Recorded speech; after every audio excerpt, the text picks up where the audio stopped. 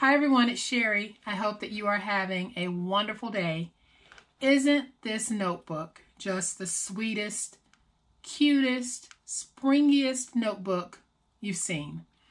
And you know what else? It smells like spring too, because I've got some of the perfumed flowers on the front of it and it just smells so good.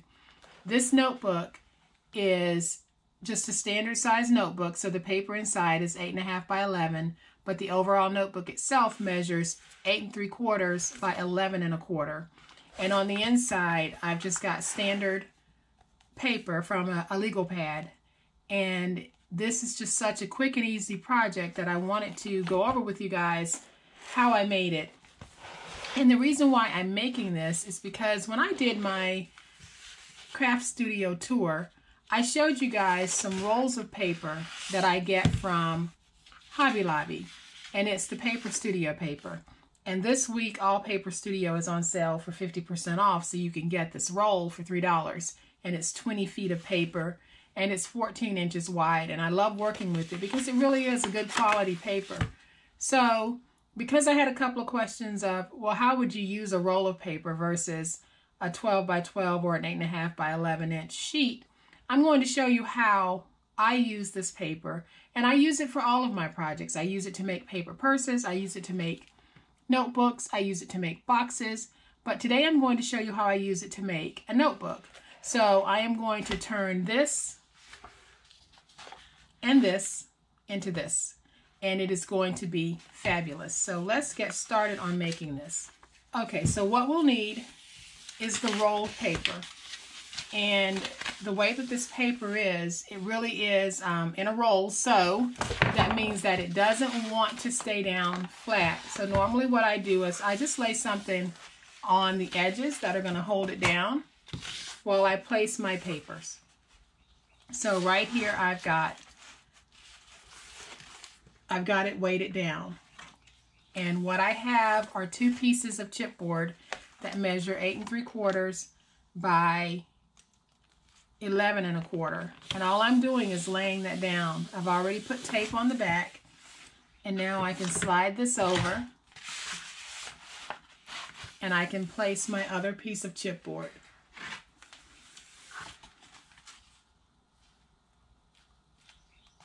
Slide it over just a little bit more so I can give myself a nice border between the two. And then I'll just come back and cut off this. And I've still got a lot left on the roll, as you can see. I've used this a few times. So I'm going to just come down the middle here and cut this. And then I'm also going to trim off some of this. And I'm going to trim these all the way around.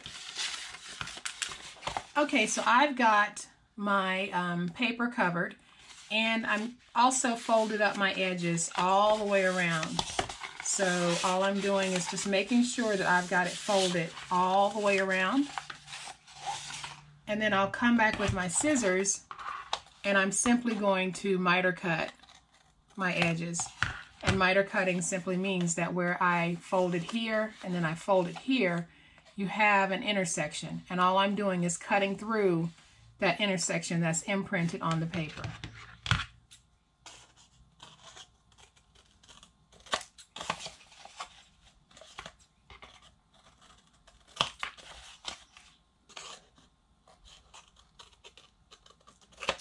Okay, so my miter cutting is all done, and now I want to fold over my edges, but before I do, I am simply going to place down some paper, the triangle that I just cut off, and I am going to place it down so that if I have not cut my miters as well as I would like, I have got paper underneath that matches, and it'll cover up any imperfections in my miter cutting. And this was a wonderful tip that we got from Francine Langlois, and I have received so many comments on this tip and just how helpful it has been. So thank you so much, Francine.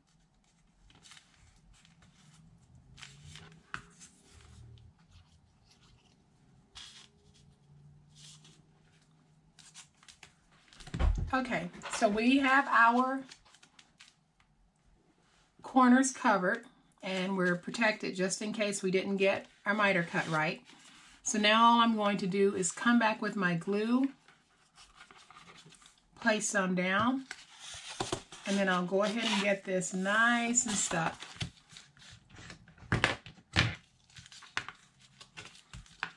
And I'll use my bone folder just to get that glue worked in. Make sure my edges are nice and tight and crisp. And I am using the reptile glue, so I'm still working with this one, and overall I'm very pleased with it. So I'm going to turn it over here and do this side.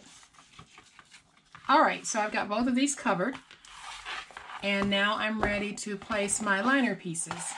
And the liner pieces will measure 8.5 by 11. So what I've done is I have these, and I want to use these as my liner, and I have applied adhesive to the back using my sticker maker. So I'm just going to pull this off, move this one out of the way, and then I will position this so that hopefully I can get it nice and even on all four sides.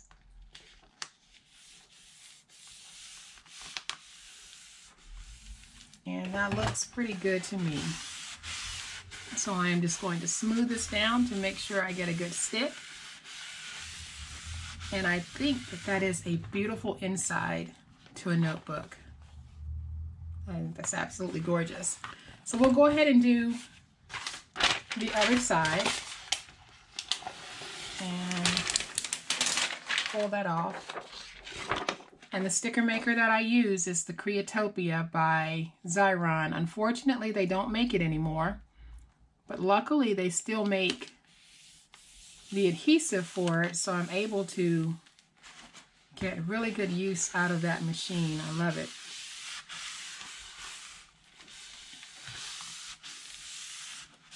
Okay, so we've got these all covered, and now what we need to do is we need to go ahead and punch our holes so that we can turn this into a notebook. So the way that I am going to punch my holes is I am going to use my cinch, and it's made by We Are Memory Keepers, and it's designed to punch holes for bookbinding. And so I've got a little grid here, and I've got these pegs, and each peg represents a hole that will be punched. So I'm going to leave all of my pegs pushed in right now because I want all 12 holes to punch on my project. So all I'm going to do is take my board. The machine has this little flap here, so all I'm doing is making sure that the ruler is pushed all the way against this flap. I am going to place my board in, and then all I'll do is pull down my handle.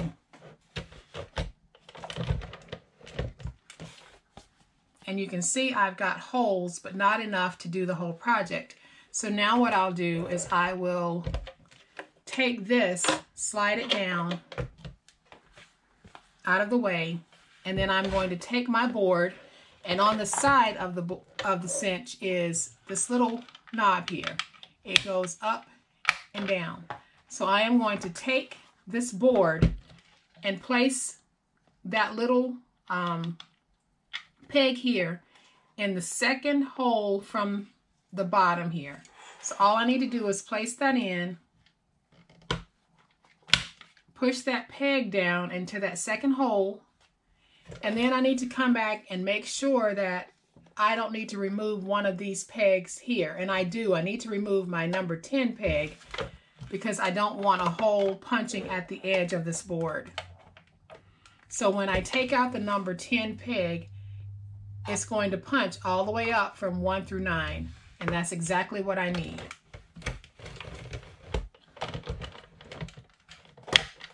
So when I take it out, I have a perfect board. So now that I've got the front, let's do the back. And when you put the back in, you flip it over to the opposite side. So I'm going to do this one more time for anyone who has a cinch machine or is thinking about getting a cinch machine. So I want to make sure that all of my pegs are punched in so that I can get 12 holes. And I've got this little flap here. is pushed up and my grid is pushed all the way in. So I'm going to place my board in and pull down on my handle. And I'm trying to pull down so I don't shake my camera. And now I've got 12 holes. So now I want to take that second hole that I have here and position it on that nozzle, and then I'm just going to push that nozzle down. So then I want to look at my pegs, and I can see that if I leave the number 10 peg in, it's going to punch right there on the edge. So I don't want it to punch. So all I need to do is pull it out, and it won't punch a hole.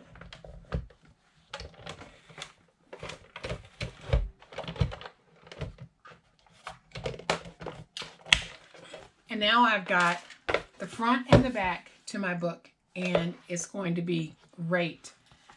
And to do the paper for the inside, I follow the exact same process. So I push this back up and make sure all of my pegs are in. Pull down on my handle. I'm going to pull out my number 10 peg, and I will slide the second hole from the bottom into the black peg on the side. Press down.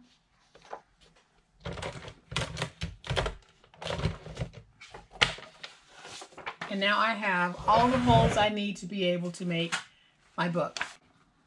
Okay, so I've already done my other papers to complete my book, and I have 100 sheets of paper in this notebook. So the next thing that I want to do is I want to take this, and I'm still going to use my cinch for this.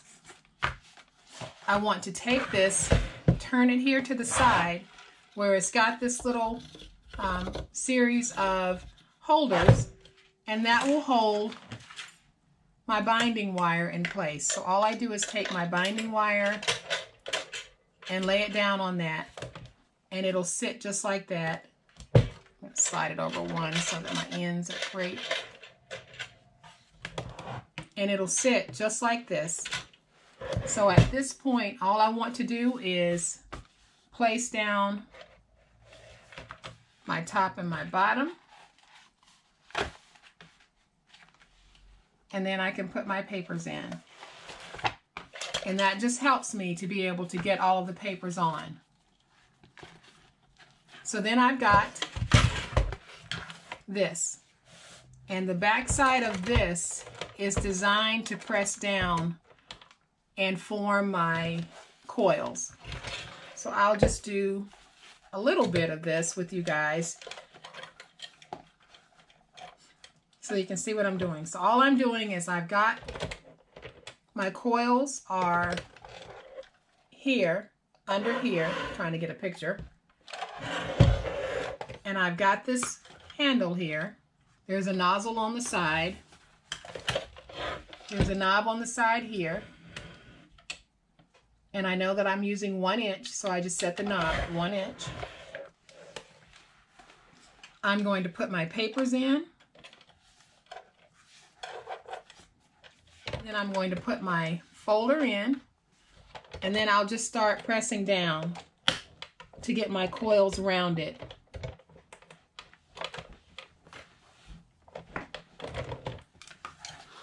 And then I'm going to slide over just a little bit because my pink bar isn't long enough for the whole thing, so you just have to keep feeding it through. And you want to keep pressing it until you get these coils completely closed.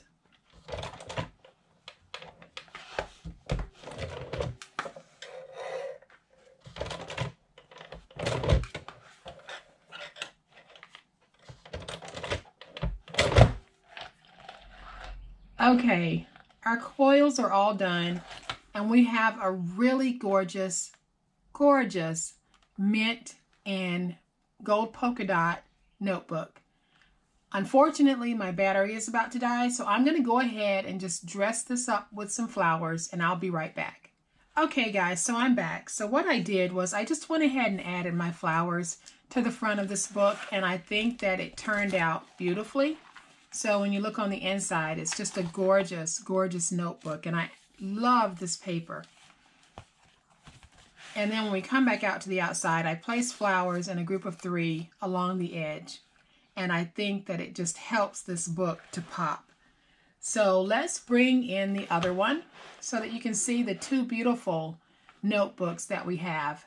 And both of these books were made with this roll of paper from the Paper Studio by Hobby Lobby. So if you guys have not had a chance to check out the rolled paper, again, I encourage you to do so because the paper is great quality and it's a great value for the money.